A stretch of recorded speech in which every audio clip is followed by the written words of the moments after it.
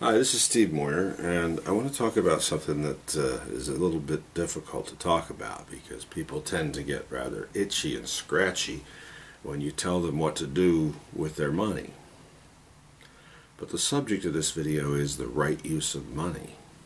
What's a good thing to do with money if you have some?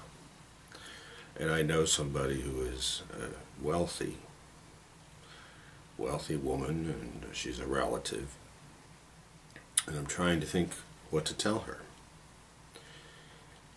And I see a lot of problems with the traditional things that people do with money, such as invest in the stock market, because that's not really helping humanity. It's helping make the rich richer.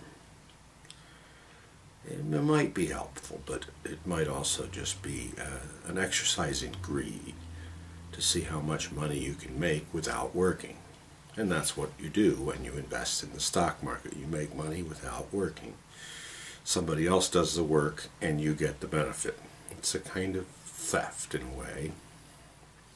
It's taking the product of someone else's labor and keeping it for yourself just because you have money. So I'm thinking about what to tell her, and I'm thinking, well, we really have dire needs in the world. There are people who are hungry, there are people who need health care, there are people who need lots of things. And you could, of course, give money to people who need things: housing, health care, food, shelter, everything that people need. But I'm also thinking in terms of the future, and I think it's important to fund the future. If you don't think about the future, you may find out it's going to be very costly to ignore the future. And in particular, I'm thinking about what's happening right now with Fukushima and the distribution of radioactive waste into the air, the water, the soil, the food. This is going to be very costly in the future in terms of health. It's going to give people cancer, it's going to give people heart attacks, it's going to create dysfunction and mental fogginess and endocrine system problems, all kinds of health problems. It already is in Japan and in America. And we're not aware of what we can do about it. Most of us are ignorant of what you can do about it. And there are many, many things you can do, starting with things that are so basic you don't even need anything in terms of medicine or extra nutrients or anything. Just things like staying out of the rain, or filtering your water, filtering your air, and being aware of the radiation. And it's very hard to do because our government is dedicated to keeping us ignorant about it. That's the truth. So that would be something to do too. It would be change the government so that it does its job and monitors the air and the water and the food and tells us about the radioactivity that is there. Of course, the argument is they can't do that because we would panic. Maybe that's true, maybe it's not. But from my perspective as a philosopher, you need to tell the truth. It's the truth that sets you free from the delusions in life, from the ideas that are false. And the idea that everything's okay and Fukushima is not a problem, that's false.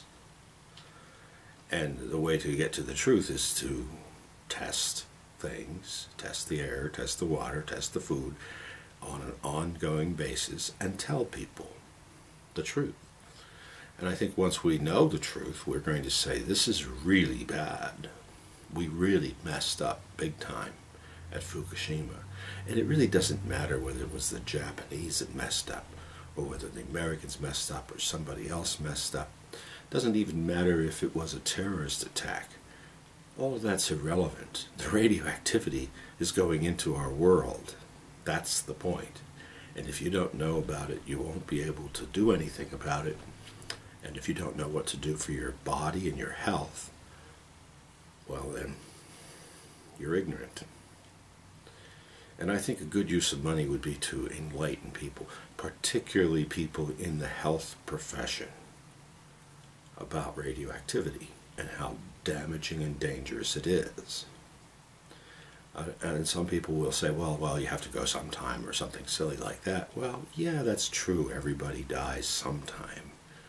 But what quality of life do you have up until the point of your death?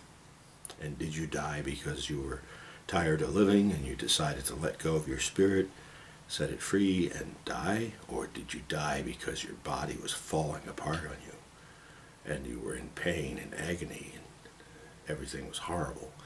There's differences here, and it's about quality of life more than it is the length of life. How did you live? Did you live a good life? Did you enjoy life? Did you have everything you needed up until the last moment of life? Or were you living in poverty and starvation and disease? This is difference, you know. We need to work for quality rather than quantity. And I think that's actually how Fukushima happened. If you analyze it properly, the Japanese were going for quantity. They wanted a lot of electrical power, and nuclear power gives you a lot of electrical power. And they wanted that power so they could manufacture a lot of things for the whole world and make a lot of money. And that's exactly what they did. They made a lot of money. But look at the disaster that we have now. Because our priorities were wrong. Their priorities were wrong. We wanted a lot of stuff. They wanted a lot of money. And now we have a lot of radioactivity.